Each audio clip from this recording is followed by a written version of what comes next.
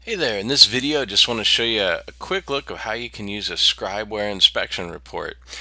This report has been delivered as an HTML link, and so it's an interactive report. You can click on the major concerns, the repair items, or you can go into the full report down here and you'll see all the chapters unfold. So really quickly, if you want to see if there's a problem with the roof, you can go to the roof and attic section and read about the roof.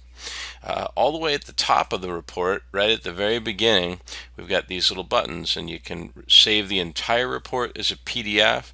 You can print out just the summary page as a PDF, or we have this cool feature called the Create Request List.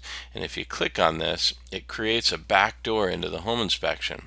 So what you can do if you're a real estate agent and you're responding to the inspection and you're not allowed to send the entire report over, we could go down, and in this case this house had a bunch of issues with a deck, and this was the most urgent one, so we could check on this one, and we could even add an image or two, and then we can scroll all the way to the bottom, and at the bottom we'll hit Create Request List.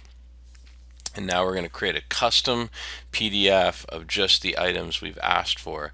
It's a great feature for real estate agents. It'll allow you to share parts of the report without showing the entire thing. So in this case, you could say, look, we're not going to send over the full report, but we'd love to send over this section of just this one part of the deck. So that is the request list builder. All right, I hope this video helps. Thanks for watching.